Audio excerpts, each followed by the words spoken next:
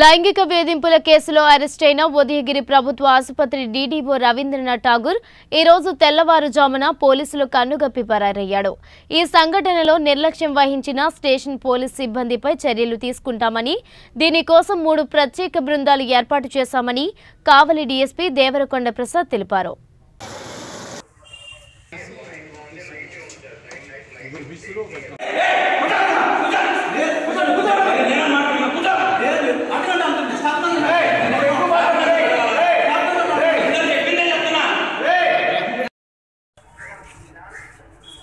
Udayagiri government హాస్పిటల్లో doctor Rabindranath Tagore గారు తోటి సహచర ఉద్యోగం పట్ల మహిళా ఉద్యోగం పట్ల అసభ్యంగా ప్రవర్తించారని, ఆమెని టీచ్ చేశారని నిన్న కంప్లైంట్ ఇవ్వడం జరిగింది.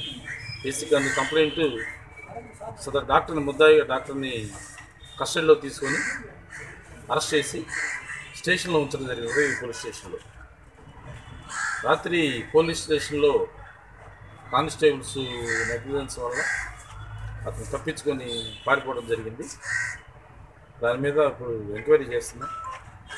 ఆ ముద్దాయి ఎక్కడున్నాడు ఏంటనే దాని మీద, అదేవిధంగా ఆ ముద్దాయి పారిపోవడంలో పోలీసులు నిర్లక్ష్యం ఎంతవరకు ఉందనే దాని మీద ఎంక్వైరీ చేయడం జరుగుతుంది.